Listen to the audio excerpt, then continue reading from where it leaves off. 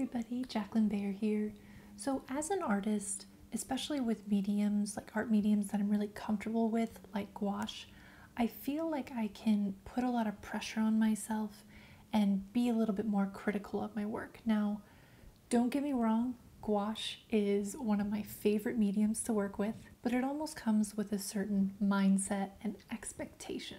So as you might know from my other YouTube videos, last spring I started working on my graphite botanical floral studies. And I did this because I wanted to be a lazy artist, an artist with no ambitions, no goals, no expectations. I wanted to set aside time to create art for the sake of creating. And over time it became my lazy artist routine, which actually it wasn't really that lazy because it ended up helping my headspace, my creativity, and it helped me improve my paintings, like my gouache painting. So I actually learned a lot through this lazy artist routine.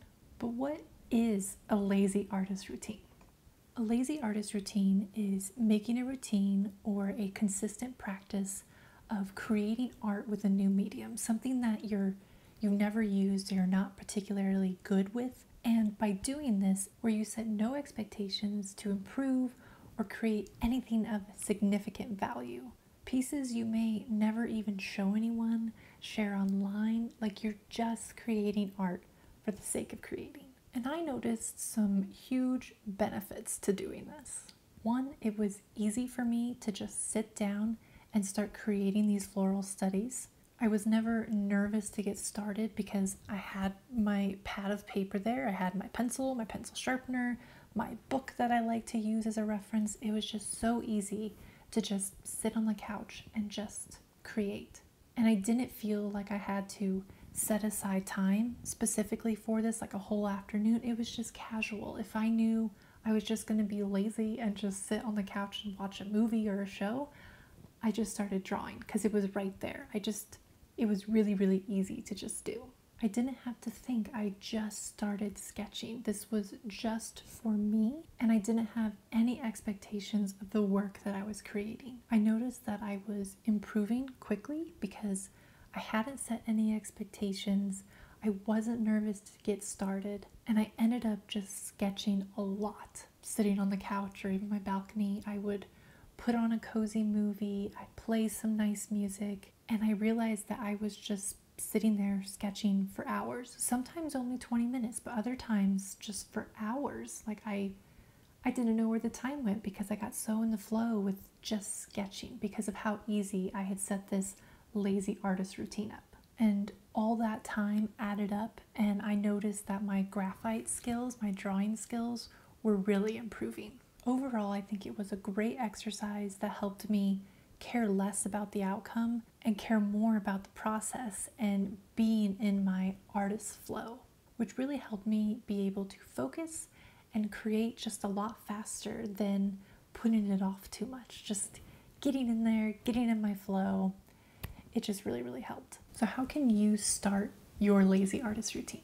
So number one, choose a medium that's really easy, like graphite, pencils, or watercolor, or perhaps you have some unused art supplies around your home that you could use. It's really good to just use what you have. Number two, in starting your lazy artist routine, is to have those supplies easily accessible. Put it on your coffee table, put it on your desk, have it somewhere that you're going to notice more often and see it. If you have animals or kids or something, you could always put your art stuff in a little box or something, but still have it seen and visible so that you can see it and it'll just become part of your routine of noticing it, seeing it, sitting down, starting to draw, painting, whatever medium you choose. Another tip is trying to incorporate this practice into a cozy routine that you already have. You could like curling up to watch a movie or a TV show. It could be right after you read a couple chapters in your book, or when you're winding down in the evening and maybe you've put the kids to bed or something, or it's just your nice evening routine that you have. You could incorporate it in there, or in the morning if that's better for you as you're waiting on your coffee to brew or something. Just have your little sketch pad, sketch a little bit, sketch your coffee cup that's being brewed, you know, right then. Just try to incorporate it into a cozy way, and then you're going to start associating that with being cozy. And start small. Try not to make this be a huge commitment, because I don't want to put more work on you when this is supposed to be like a nice, calming, cozy practice of your everyday routine or every week routine. So start small in whatever capacity that you can. Over the weeks of your new lazy art routine, make sure you're not putting expectations or extra pressure on yourself. The whole goal of this is to practice, not the outcome. So I hope that this new lazy artist routine that you're going to be building really helps you just feel cozy and calm. And in the meantime, you're also going to be improving your artwork. It may take weeks, months, years to get to a point that maybe you're satisfied with. Again, I started a year and many months ago doing this, of doing my graphite drawings of flowers. And I recently looked at all of them and I was like, wow, I've really improved on all of this. So just give yourself some grace, give yourself like the flexibility of it.